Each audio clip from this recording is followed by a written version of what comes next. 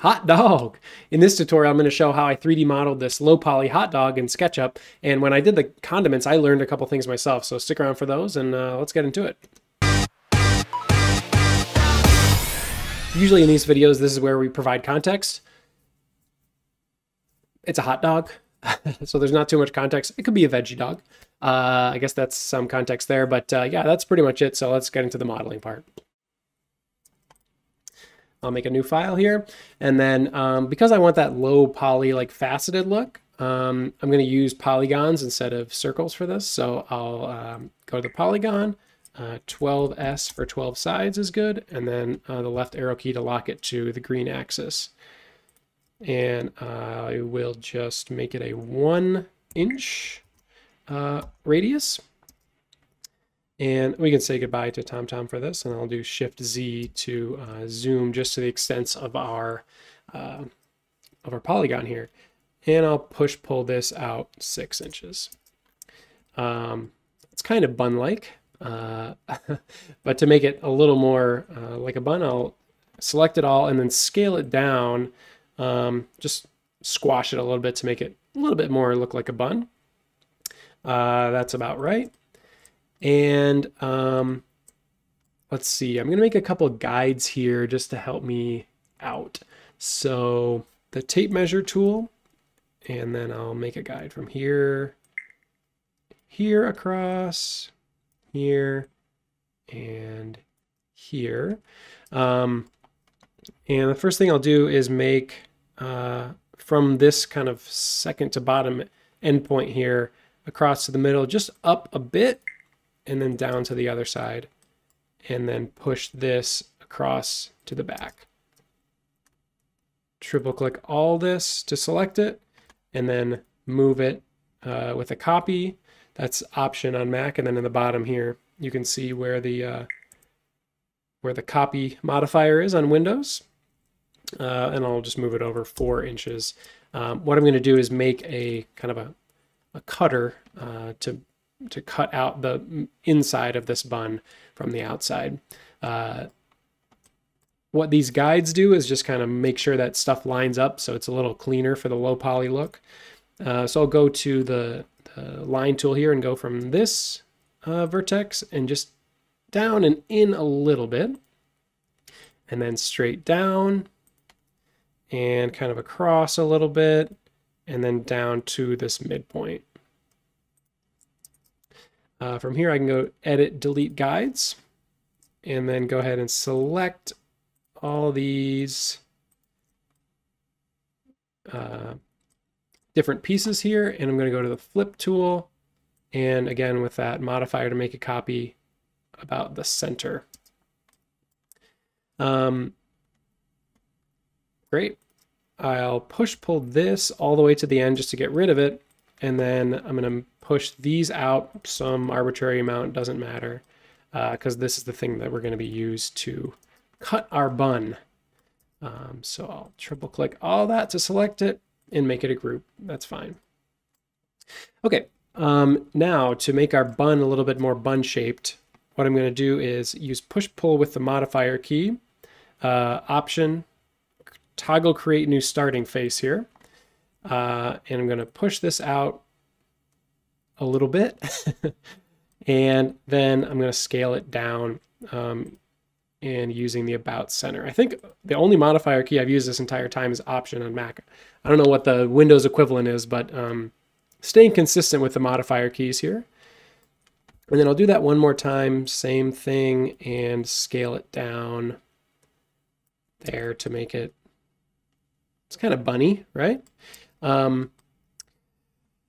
Okay, and then what we're going to do is we're going to navigate to the side here, delete this face. So when I did that push-pull and create a new starting face, it made it interior faces here, and it's just, we need to get rid of those. And then when you can see that geometry on the inside, that's how you know, actually I delete this back one too, that there's no interior faces, which will be important for what we do next. So I'll use a line just to close this up, and then I'll navigate over here to the side of this bun-shaped object and a left to right selection just to select only these pieces of the end. And flip again with the modifier about the center of this to make that over here. I will triple click all this and make that a group. And here in entity info, you can see that's a solid group. That's important because what we're going to do is take this piece, move it back 4 inches so it overlaps. And then I'm going to use 2 different ways to do this. So solid tools is included in any paid version of SketchUp. And so I'll show you how to use that first. So you can go to Tools, Solid Tools, Subtract. And then I'll select, I want to subtract this from this. And it just kind of cuts that right out from the middle of our bun. Okay, great. But I'll back up and show that if you don't have the paid versions, this is how you would do that. So once I have those overlapping, I'm going to select both of these and hit explode. And then when everything's still selected here, I'll right click and say intersect faces with model. And that will create intersections at each of the pieces where the faces overlapped. So there will be some cleanup here that Solid Tools, kind of takes care of automatically, but we'll have to go in and delete the excess pieces here. So if I can just go down the barrel, I'll hit X for X-ray, just so I can try to see this, and then select just this interior geometry to try to clean it up. And here, that. I mean, I knew hot dogs were messy, but not this kind of messy. I thought it was more like the ketchup and stuff could get on your pants, cause some issues, but who would have known? I'll turn X-ray mode off, and you can see we end up with pretty much the same result. I'll actually right-click on one of these white faces. So this, and the inside here, this is the interior face. So I will just orient faces, and then I can select all this and say make a group. Okay, nice. We have our bun. Now what I'll do is make the hot dog itself. So I'm going to draw a piece of reference geometry just to make sure I hit the center here. From here over to here, and again I'm going to use the polygon tool. And I'm going to hit the left arrow to do it on the green again.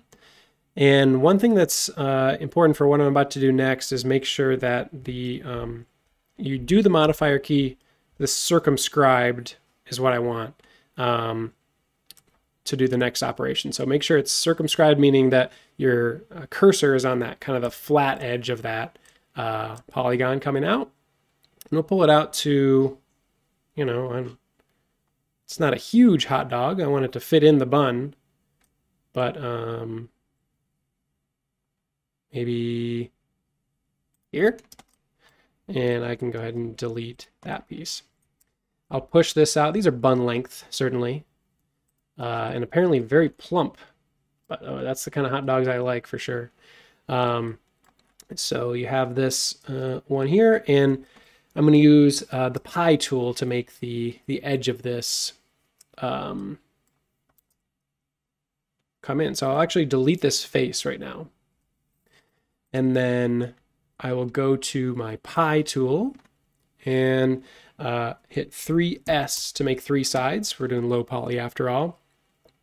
And I'm going to hover over the edge of this just to try to infer the center of that polygon, and hit the up arrow to start from the center on the blue axis. And go click once to start. And let's see, 90. So that's good. Select that polygon itself, and then I can go to the Follow Me tool and the polygon. Let me just make sure there's no, yep. Okay, that should be all good. And then I'm going to select all this hot dog geometry. You don't really want loose geometry in your model. So I'll triple click to select all that, make that a group, and double click to go in. And then I'm going to go view, component edit, hide rest of model. So I'm going to do the same thing that I did with the edge of the bun. Select the end, flip, make a copy, and there we have our hot dog. So now I'm actually going to select both of these just to soften them. Make them look a little more appetizing. And I'm going to navigate to the very top to do the ketchup and mustard. I'm going to go to the freehand tool. And I don't know if I'm like you, but whenever I put ketchup and mustard on a hot dog, I want it to be like the nicest looking ketchup and mustard. Like I want this to be like, this could be on the front page of, you know, Hot Dog Digest. So anyways, I'll use the freehand tool and just go on the hot dog and draw as if I'm drawing with my nice I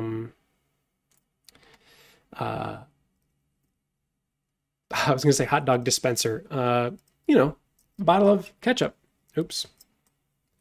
This is what I always accidentally did. So okay, let's back up. Do the freehand tool. We put our ketchup art on here. And then without backing out of the tool, what you're going to do is look in this bottom corner, and Option minus is what it is on Mac. And if I do minus, without backing out of the freehand tool and staying within the tool, it will reduce the number of segments. It's low poly after all, so we want to reduce the number of segments. So that's good. I'll go back into the select tool and I'll actually select that line itself, because simplifying it kind of brought it inside the hot dog here, which is not what we want. So I'll select that line and actually make that a group. And then when I double click into that, you can actually see what we drew here. So I'll come over to the side, and it's low poly, but it's still on top of the hot dog. Great. I'm going to do a follow me to make the ketchup here. And one thing, if you're familiar with the follow me tool, is that you want to have your shape follow the path at a perpendicular angle. And if I did do like a circle on this, you know, I could lock it to the green or the red or the blue, but it wouldn't really, definitely wouldn't be perpendicular to this. One way to draw perpendicular is using the pie tool. This was my revelation when I was practicing this video. So I'll actually make this 5 sides.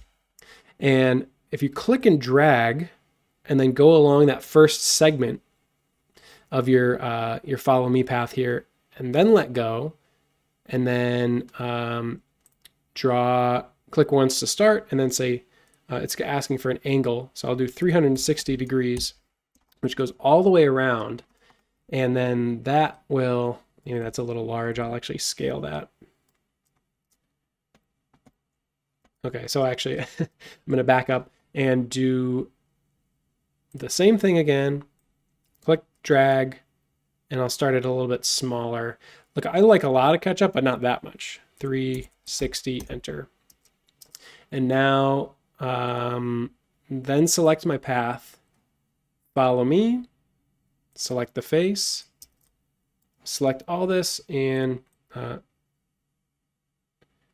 change this slider just so I do get that that faceted look here. And backing out. Okay, it's a little bit of trial and error. That had the ketchup going into the hot dog. So what I'm going to do actually is grab this, move it by this bottom, and stick it right on the edge, because I know this is still perpendicular, which is good. Now when I select that, follow me, and this, then it'll be on top of my hot dog in a low poly way, the whole way, and beautiful, everybody's happy. I'm going to use the flip again with the copy, but just do it without moving this, the plane, just from the center here with the modifier. There we go. And let's get some materials on this thing to make it true hot dog status. It kind of looked like shoestring French fries. Maybe I should have done a little bit larger ketchup and mustard, but we can do that later. So mustard, great. Ketchup, yes. Hot dog, bingo. And bun, it's a nice light bun. Oh, I missed the ketchup one. Okay, there we go. We've got our hot dog, and I'll actually select all this and make it a group now. Keep all those pieces together, and let me pop over to this and put hot dog on a plate here. So there you have it. It's ready. It's picnic time here on the SketchUp YouTube channel. Yummy. Kind of fumbled my way through it there, but we got some hot dogs made fresh off the grill for you. So is there a different way you would do this? Let me know for sure. Would you like to see other grilled items modeled or anything else modeled here on one of these SketchUp videos? Please let us know in the comment. Give us a thumbs up if you liked the video. And yeah, thanks a lot for watching. We'll see you next time.